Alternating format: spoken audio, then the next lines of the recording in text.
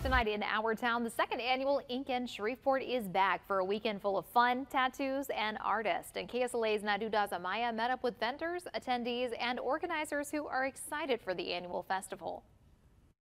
Vendors from all over the United States, sometimes guys from out of country. They're here basically to give people a chance to get tattooed by people they normally wouldn't be able to get tattooed by. See how tattooing should properly be done, proper sanitation techniques. Until August 25th, people from all over the Arclatettes will have a chance to enjoy the fun weekend with more than 100 vendors and artists from all over. My favorite thing about this is that you can walk around and you can kind of get a feel for people, talk to them, look at their portfolios, look at what kind of designs they're offering, and so you can really find what kind of artists you vibe with the most. A woman said she waited a full year to get a tattoo from an artist she met last year during Inkin Shreveport. Yes, I did.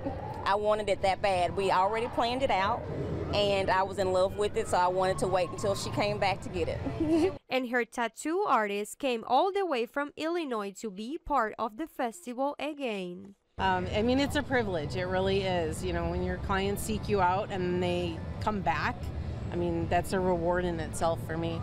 Besides tattoos, the event features entertainment shows and more than 50 vendors. Tickets are $25, and you can find a full list of artists and more on our KSLA News 12 app or at ksla.com. In Shreveport, Naidu Dasamaya, KSLA News 12.